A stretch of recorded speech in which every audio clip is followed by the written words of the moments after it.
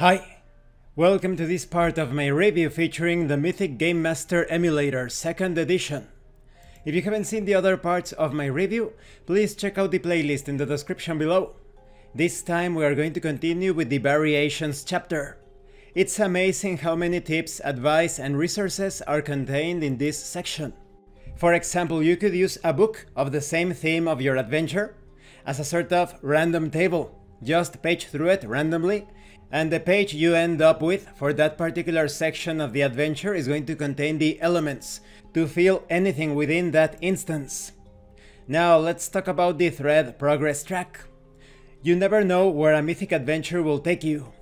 You can use the thread progress track to focus your adventure on a target goal and keep things moving towards a conclusion. Choose a thread you want to focus on and make it the goal of your thread progress track. This is going to be the focus thread. By copying the chosen thread as a focus thread, you're allowing the thread progress track to have some control over your adventure to ensure that the thread reaches a conclusion. You can choose at any time to start a thread progress track.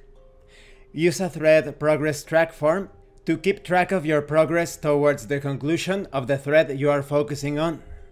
Any scene that moves the player character significantly closer to resolving the focus thread should be considered progress.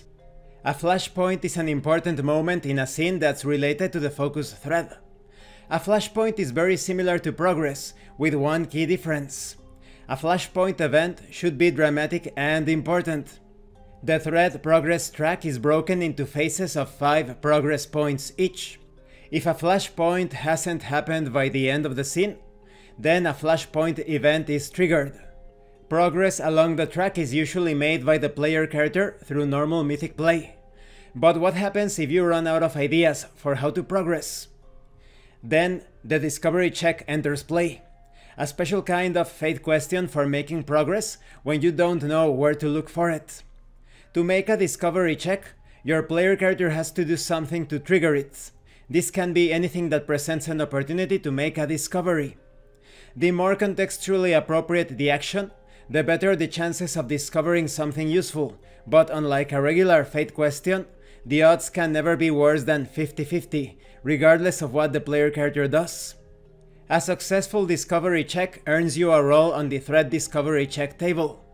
Treat this as a random event that uses the thread discovery check table instead of the event focus table. You have many details concerning the interpretation of a discovery, the plot armor that is protecting a plot thread until its conclusion. You also have information concerning the different events, how they advance you through the progress track, until you reach a successful conclusion. And this concludes this part of the review. In the next part we are going to continue with this variations section, with diversifying threats. So when it comes to this track, this is to add even more granularity concerning the surprises and developments along the plot threads.